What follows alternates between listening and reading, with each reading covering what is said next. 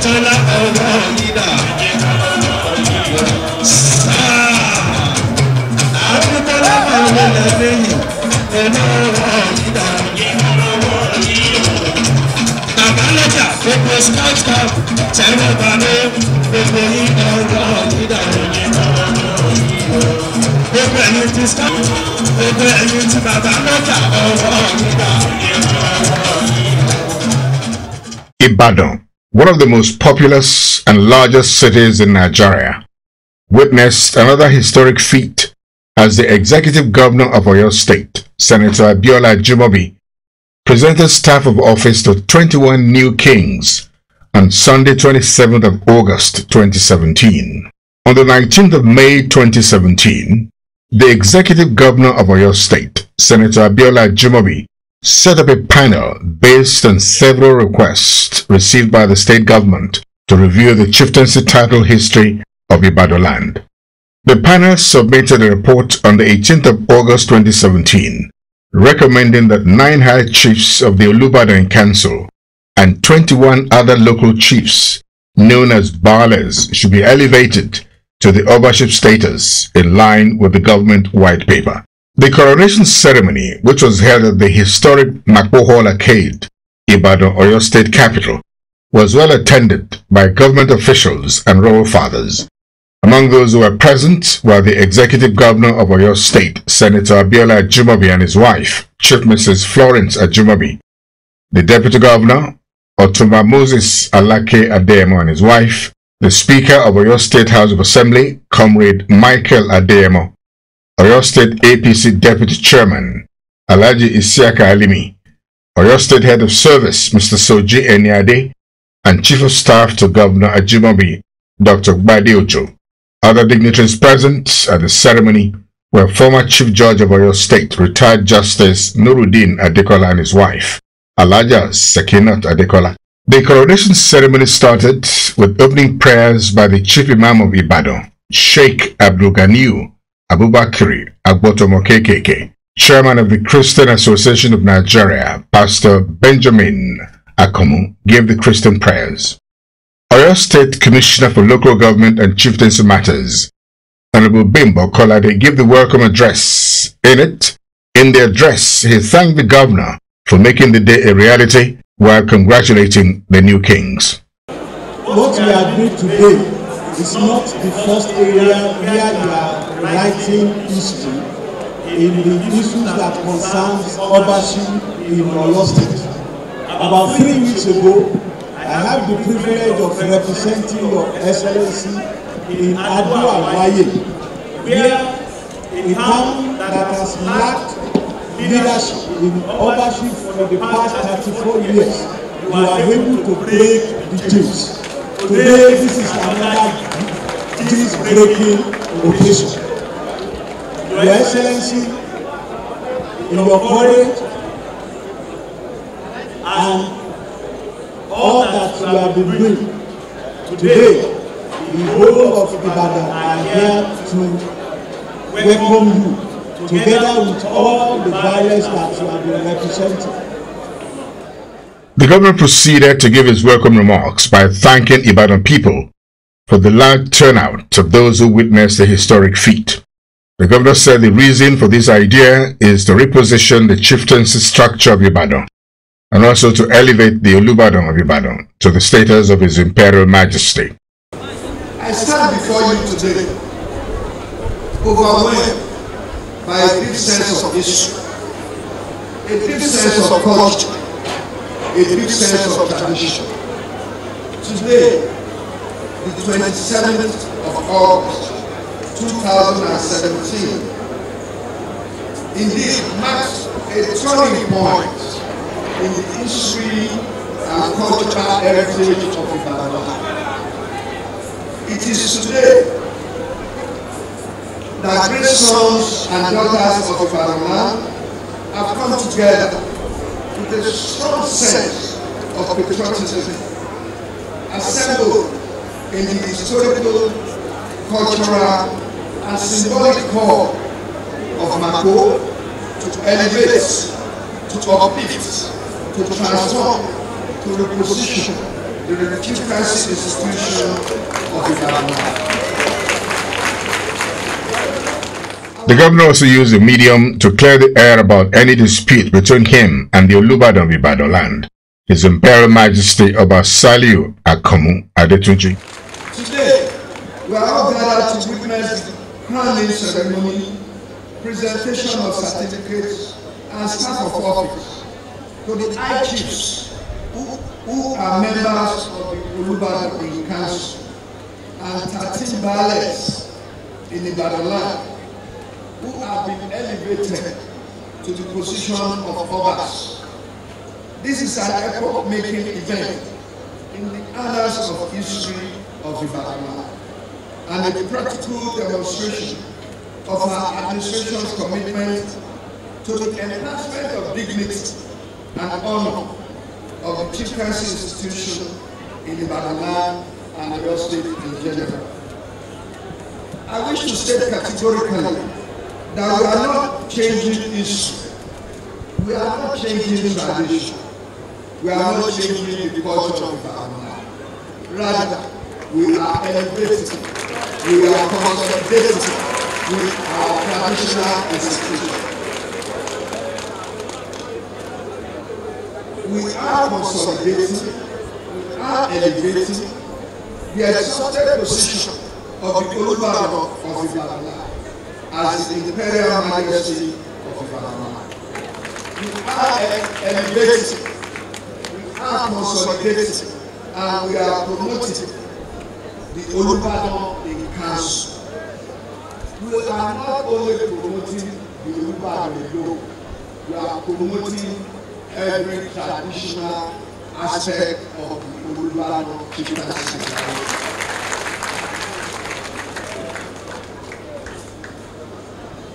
We are doing this. The Olubadan is now becoming the Imperial Majesty. The Olubadan in Council are now our royal fathers as well. And the chieftaincy institution is being elevated. Please note, without altering or tinkering with the traditional succession and ascending system of the Olubadan chieftaincy. The newly crowned Obas stepped out of the inner chambers after performing all the necessary traditional rites to receive their instruments of office from the executive governor of Oyo State, Senator Abiola Ajimobi, who took turns to present the staff and certificate of office to the newly crowned kings.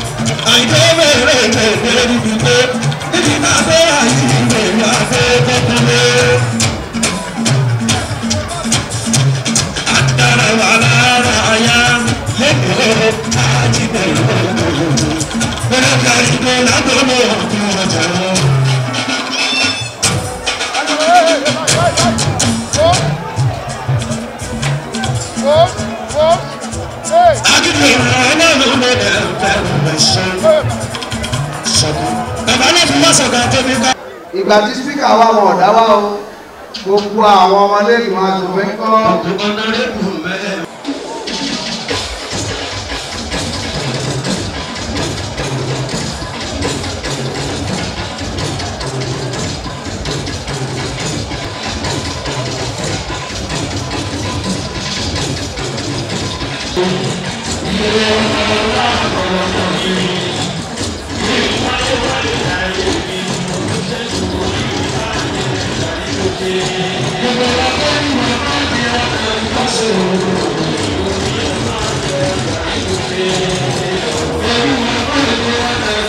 Ẹ jẹ́ kí olóyè Àkàndé wọlé rẹ̀.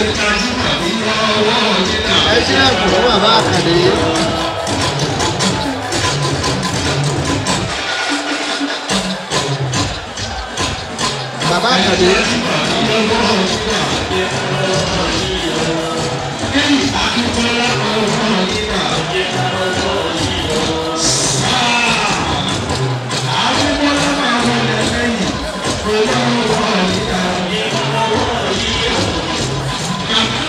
The next set of kings who were presented with the instruments of office were the Royal Highnesses.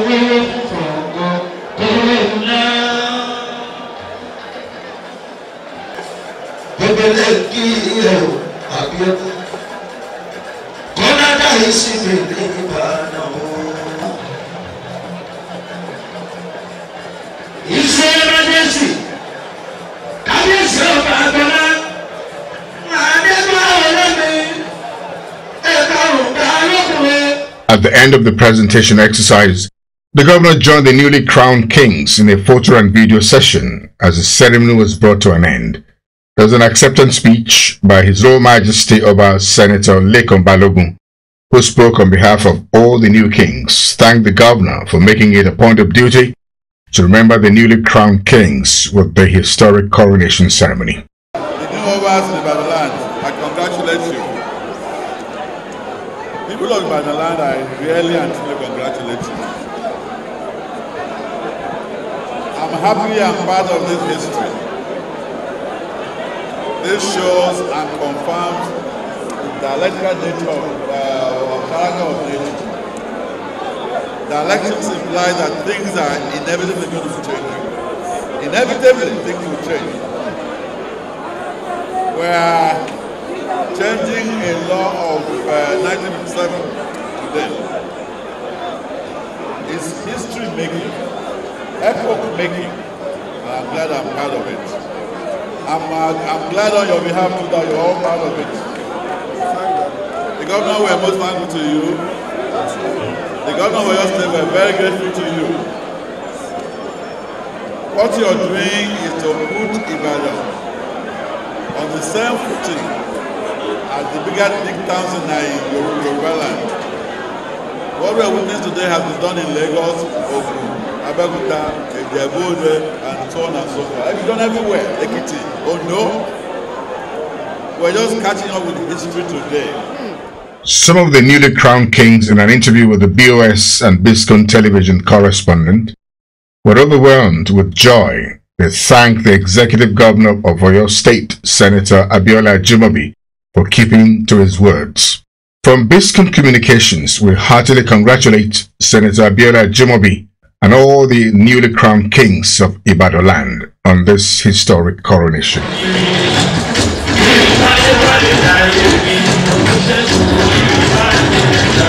Okay.